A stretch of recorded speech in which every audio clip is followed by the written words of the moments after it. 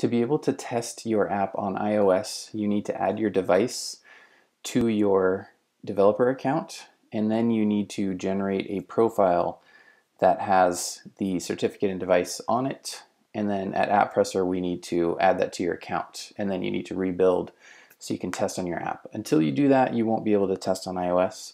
So I'm going to go through that with you.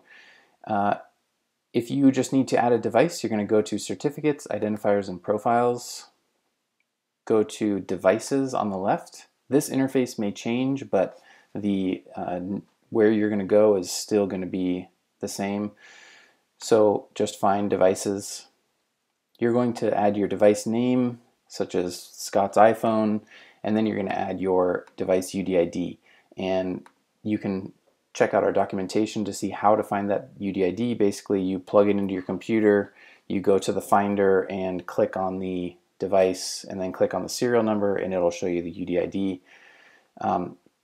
Go ahead and add that, and you want to do that for all of the iOS devices that will need to be testing.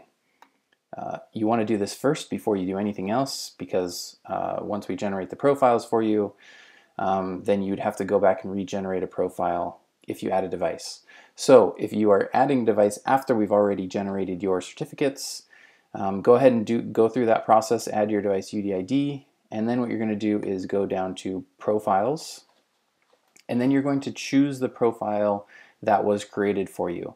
So you should see the type would be development, and then you should see your app ID here, or whatever the name of it is, the name of your app, something like that.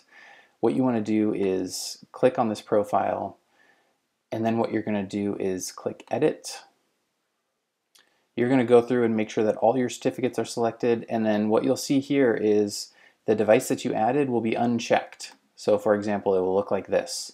So what you want to do is check that device and any other ones that you want on that profile, and then you're going to save it and then download it. And go ahead and send that over to us, and we will get it added to your account.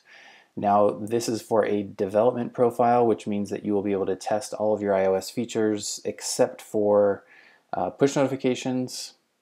And if you wanted to test push notifications, then you would go to your ad hoc profile, and that would be like right here, it says ad hoc, and you would do the same process and send that over to us.